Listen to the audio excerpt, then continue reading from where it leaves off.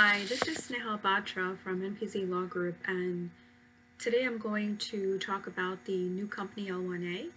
And recently I posted a video on the L-1A basic requirements and did not go over what a new company L-1A filing consisted of because I wanted to do a separate video on that. So this video will talk about what those requirements are for the new company.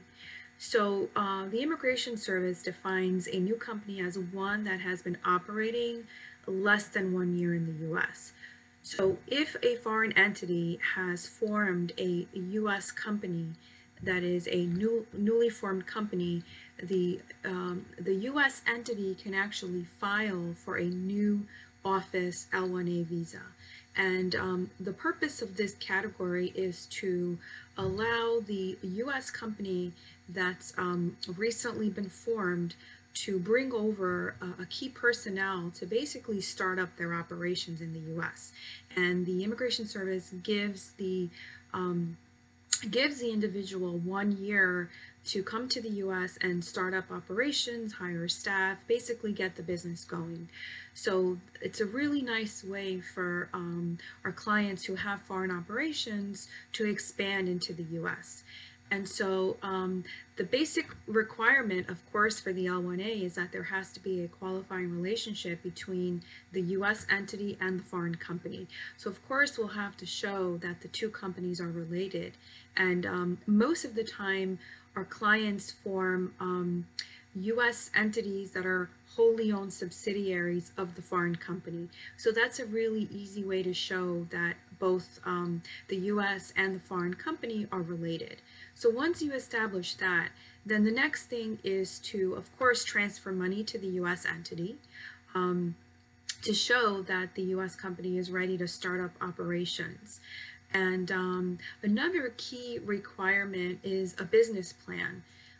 This is actually a very, very important aspect in the filing. The Immigration Service is going to use the business plan to evaluate what it is that the U.S. entity is going to be doing. What is the role of the manager or executive that's being transferred? And who are some of the other personnel that are going to be required?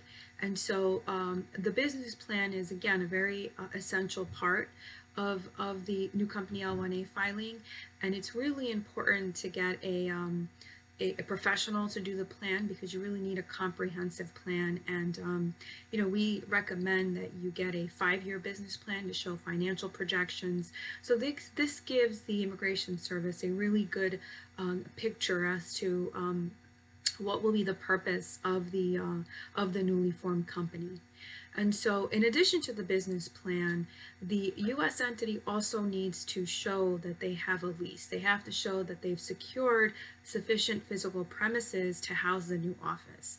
And an important tip is that Regis office space does not work. The Immigration Service actually does like to see that you are renting commercial space.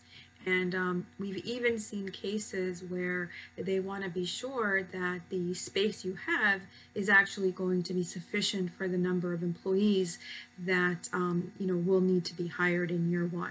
So again, in addition to the business plan, a lease is another key aspect to the filing. And then in terms of what we have to show for the employees, it's going back to those basic L-1A eligibility requirements in that the manager or executive that's being transferred to the U.S. must show that he or she has been working for 1 continuous year full-time for the foreign entity. And so again, and they have to be working in an executive or managerial capacity. So in my L-1A basics requirement video, I did talk about what is an executive and a manager, so I'm not really going to go into those definitions on this video, but again, they have to be working for the foreign company in either an executive or managerial capacity. And then we have to show that the individual that's coming to the U.S. is going to support the U.S. entity and work in an executive or managerial capacity. So we have to show that in this course of 1 year, the foreign national is coming to the U.S., they're going to be hiring staff, and they're going to be working in either an executive or managerial capacity.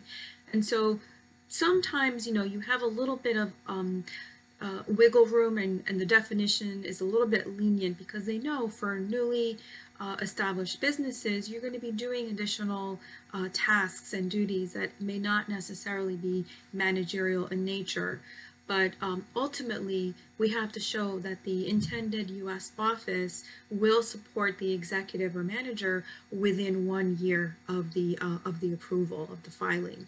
Because what happens is, once the individual is in the U.S., you have 1 year pretty much to start up the operations, to hire the staff.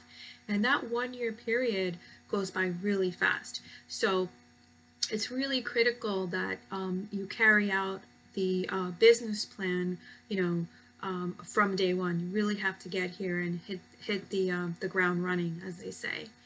And so once you're able to do that, prior to that 1 year expiring, you have to file an extension. And at that time, you have to go back to immigration and demonstrate, what you've accomplished in the first year of operations.